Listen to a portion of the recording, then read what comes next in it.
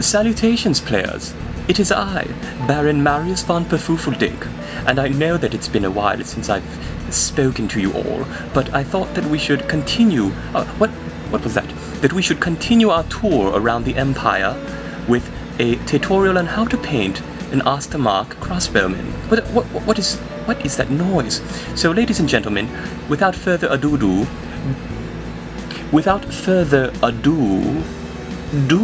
let me introduce to you His Royal Majesty, the Emperor Karl-Franz. Yeah, thank you, Marius. Yeah, welcome back. What is that noise? What is up, players? It is I, the Emperor Karl-Franz, and today we are going to be talking about how to paint up an Ostermark soldier for my army. Now, today we are going to show you how to paint just the uniform. We are not going to talk about the silly crossbow, or what is that noise, or the leather pieces all around, or the wood, because you might want to paint your Ostermark swordsman, or you might want to paint Ostermark colors on your knights. So we are only going to be talking about how to paint the clothes in the purple and yellow, and the colors that you're going to need are as follows, so pay attention. First, we're going to use Avalon Sunset as the base for our yellow, and then we are going to paint Cassandora Yellow as the shade, and then we are going to paint Aerial Yellow, followed by, we're going to conclude with a Girly Man Flash Gits Yellow. Then for the purple, yeah, the purple, this is what we're going to do for that. We're going to paint Screamer Pink, so you're going to get that Screamer Pink, and then we're going to paint Pink Horror, and between those two, like a nice little sandwich, is going to be some non-oil. Oh, I love non-oil sandwiches. I eat them every day for breakfast. So please watch and enjoy, and I hope you enjoyed the video. Don't forget to leave a like and a comment in the box below. And now I give you to the girly man, Warboste, who has no idea what he's doing, to teach you how to paint a soldier in my glorious army. Yeah! Okay guys, so let's get started painting this crossbowman from the League of Ostermark.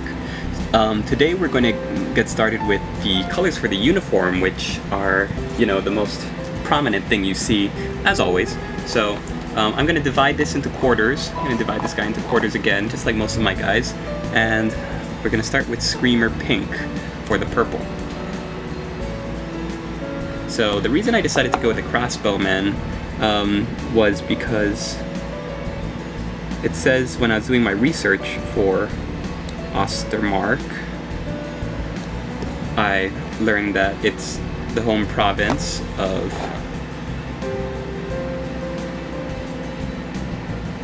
the city of Mordheim, which was destroyed by a comet, and it's kind of right on the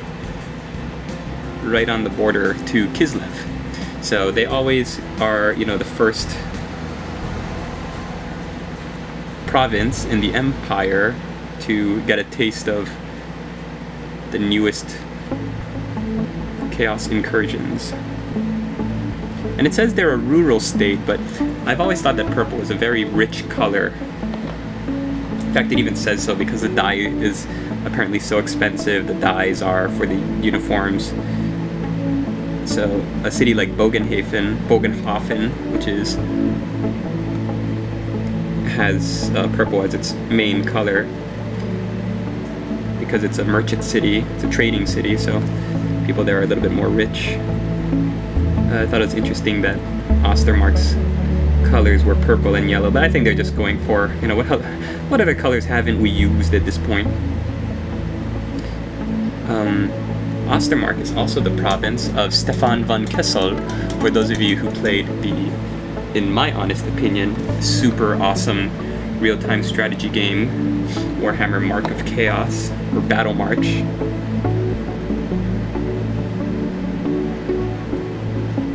I don't know if I mentioned yet in the introduction part of this video, but I always, for those of you who haven't watched me paint an Empire troop before, any kind of tutorial video, for those new to my channel, I always prime and undercoat my models in usually a duplicate color gray, and the gray looks very similar under the light of my table lamp to the gray plastic, the gray color of the plastic that Games Workshop produces. So don't think that I'm just painting over bare plastic. I'm always undercoating my models. I just found that I like gray more than I like black or white, because I feel like the black is just so dark and the white is so bright. I used to prime in black all the time, and it was because, you know, it's so much easier to see where all the shadows are to build up from the black. But I feel like when you're priming your models in black, they just kind of, I don't know, you have a tendency, or I have a tendency anyways, to make the models too dark. Keep it kind of in the dark range. We're gonna let that dry and go on to the yellow, which is Averland Sunset.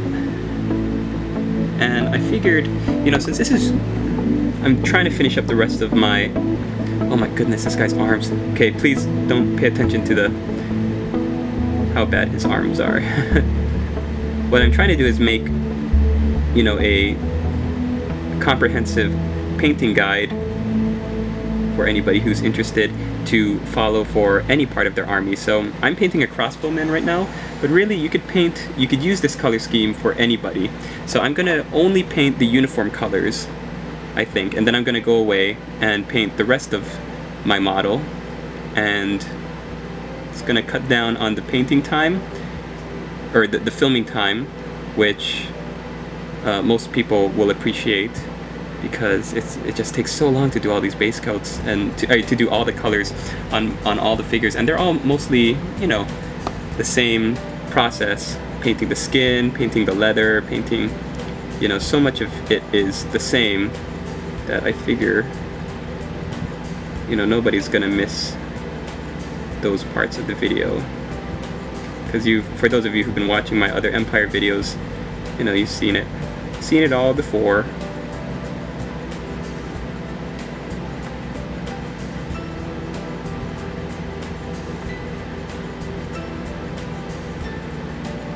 So these are going to be a little bit different, because, you know, you might have no crossbowmen, you might only have halberdiers, but this guide is still going to be useful to you. At least I hope it is.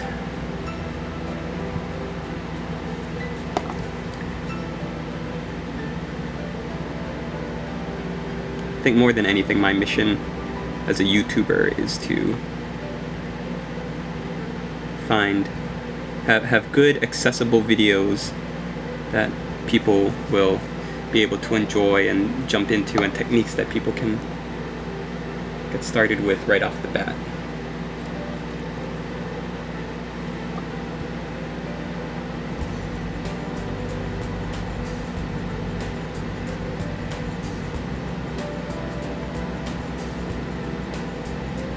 I always know when my paint is getting down to the end on my wet palette, because it gets really thin on the model. That's okay. Better thin and do it in many coats than slap it on straight from the pot, too thick and gloopy.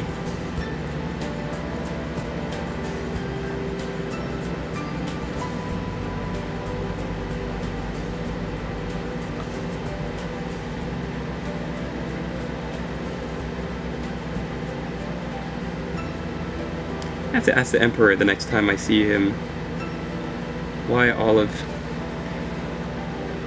his troopers' cod pieces are so prominent. I mean, I know your guys are wearing tights, Karl-Franz, but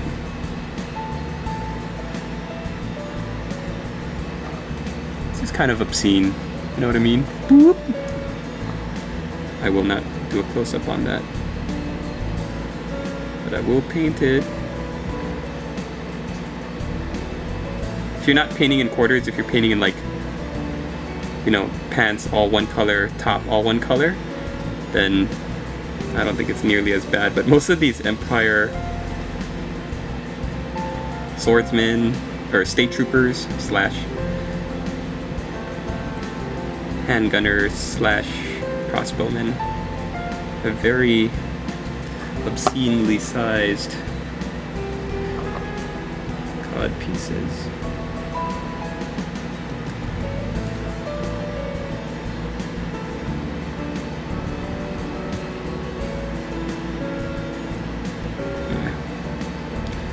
What are you gonna do? The great thing about painting in quarters is that by the time you're done with the fourth quarter, which was what I just painted his leg, the first quarter, which was his purple sleeve, should be done. So the second step for the purple is we are going to use a non-oil wash. Do I have any more non-oil? I might need to go to Beda Black. Yeah, I think my non-oil is...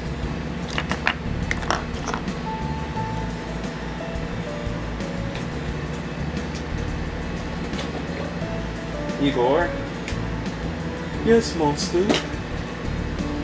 Find me either non-oil or Beda Black, please. Here you are, master. Beda Black. Do do do do do. Let you boys get started.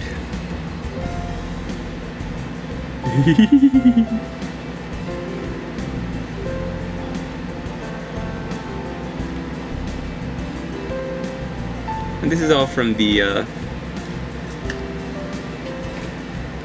May 2012 White Dwarf number 388. That is the issue where all of these Empire men are painted in case you want to follow along at home. Feel free. You know, it's interesting. They do this Empire section in like 3 steps. So, like, for example, Ostermark is, you do this Screamer pink base coat, and then a wash, and then a highlight.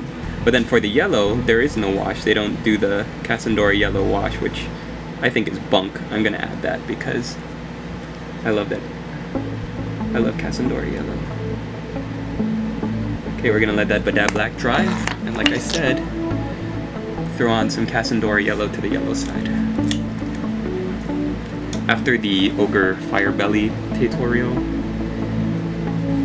if ever I find a reason to use Cassandora yellow, I will do it, baby.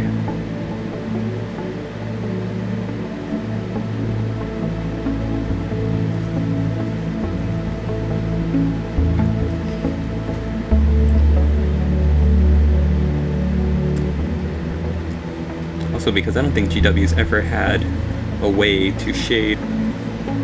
Oops, sorry about that, folks. I was saying that Games Workshop has never really had a way to shade yellow before. So this new Cassandora yellow is the bomb diggity. Yeah, I misjudged how much time it would take to film that first clip because I still had the oh, I'm gonna sneeze. The how to paint Tau skin tutorial on my camera. I hadn't deleted it yet, so it was taking up too much memory space. Anyways, so I'm just starting to paint on other parts of the model. Nothing to worry about. And the uniform should be pretty clean by now. So we are going to continue building up the purples. And after the non-oil dries, you're going to be using, as a highlight color, pink horror. The horror. The horror.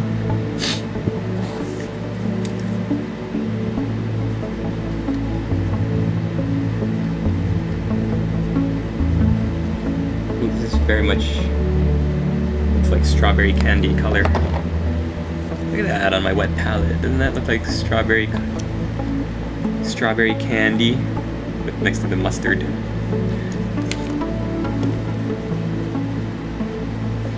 Alright. Okay. If this model had like ruffles, it would be a lot easier to paint. So right now we're gonna have to see if we can find all of the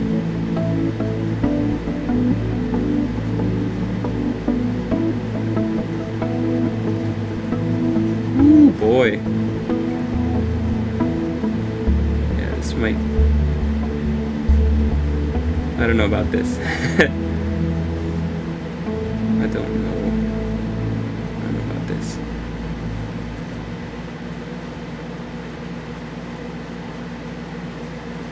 Alright, scrap that.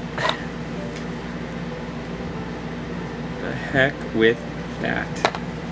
Maybe it's just not meant to go on as such a bright highlight. I'm painting over it again with Screamer Pink.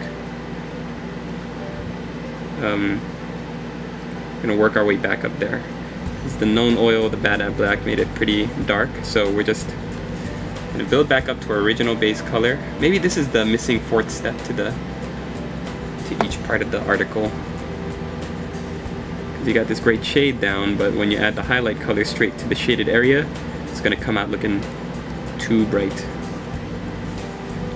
So we'll try to leave some of that Bad Black still around, but before we get up to the craziness that was Pink Horror, let's be a little bit more close to the original purple. And I'm thinking that this is the new Screamer Pink. No, yeah, is that what that's called? Screamer Pink. The one we're using right now. It's pretty close to the old Warlock Pink.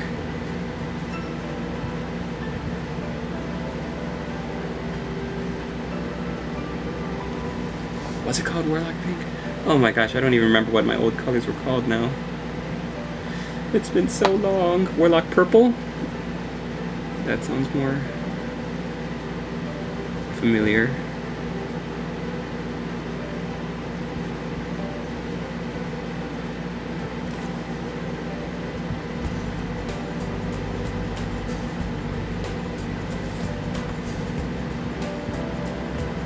See, this is much better. I think they should have added something like that onto the article saying there is a missing step that you have to paint. It's right after you paint the shade. To paint back up with the base color before you move up to the highlights. See, and that looks much more realistic, less crazy, threatening. Okay, let's move on to the yellows. Let's start with Ereal Yellow. I'm actually adding it onto my Averland Sunset color, which is in my wet palette, which you should all have too. That way we're not jumping right up to it. Yellow is one of the hardest colors to paint.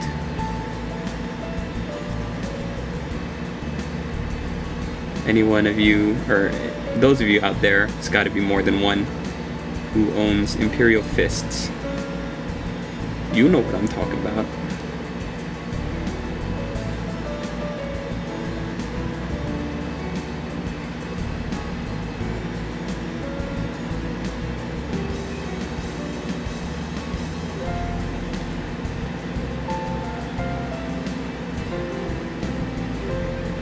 Really using the tip of my brush as much as possible.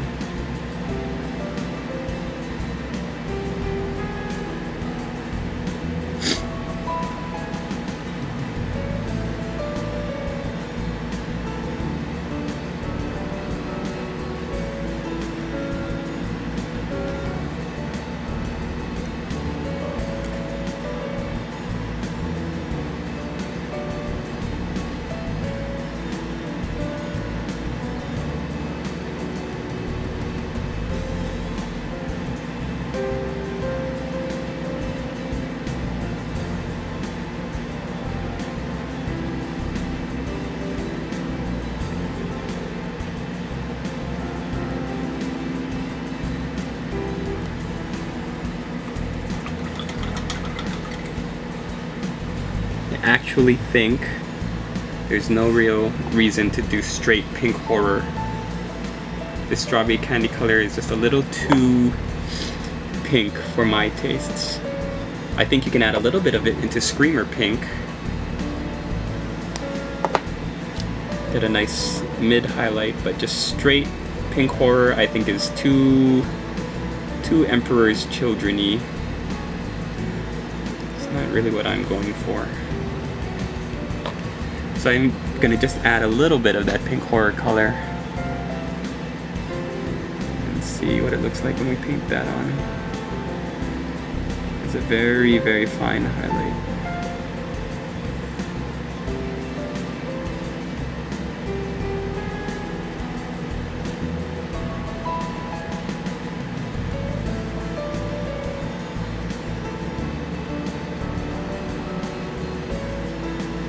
Yeah, that's cool. Just paint it onto parts of the cloth that would stretch out,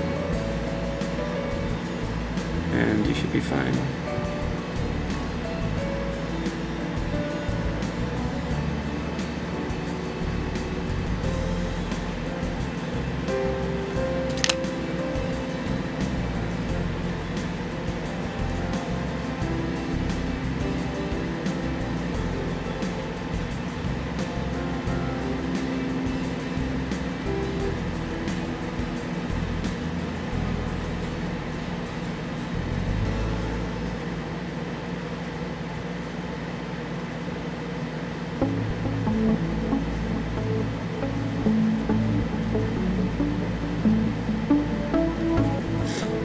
There we go, so we're doing just a hint of that pink color, just a tiny little suggestion of it to lighten up the area and not do like a full out super bright pink, hey, kind of thing.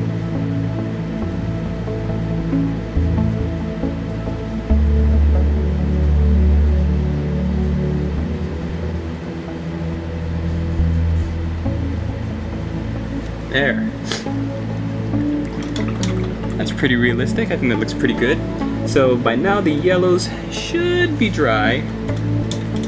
I would switch brushes because we were just doing a pretty bold highlight and you don't want it to get into any of the yellow color. The last yellow color we're going to use is Flash Gets. They call me Flash Gets Yellow. And again, we're not going straight, we are adding it to the Aerial Yellow compound that we've just used on our wet palette. It's the great thing about having a wet palette. That Aerial Yellow is still moist and, you know, possible to paint with.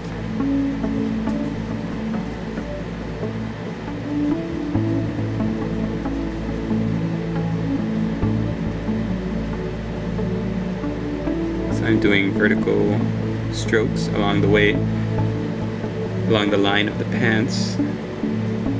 Follows the direction of the movement rather than, you know, perpendicular, which wouldn't make sense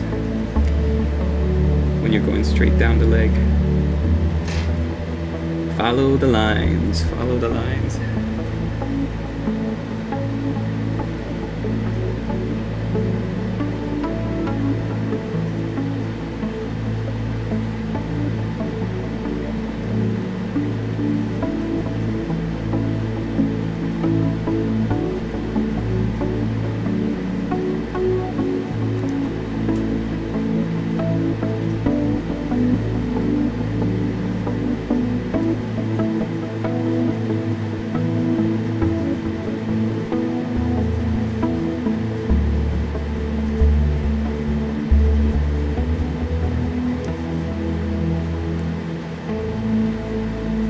Go. That looks very good.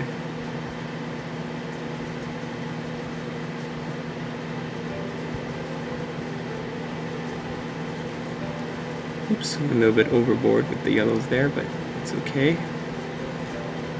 Cover up that doofy arm, that derpy arm. Derp-a-derp.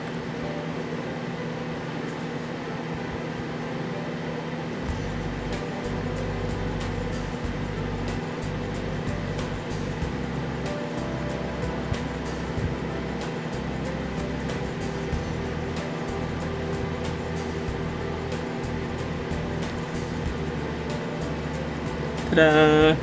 Done.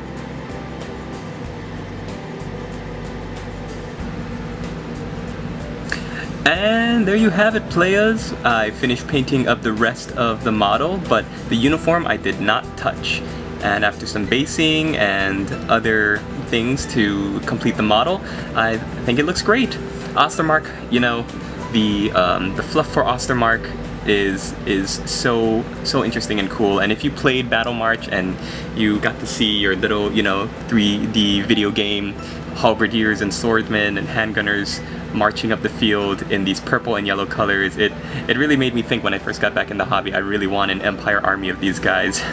And then I just kind of drifted away from them the farther away it's been. But I loved painting this guy up. I think purple and yellow is very striking. From across the field, could you imagine like a horde of these guys? Just well painted, well balanced looking armies like this is what the hobby is all about. So hope you guys enjoyed this little tutorial, and we'll see you in the next video. Stay tuned for more as the tour of the Empire continues.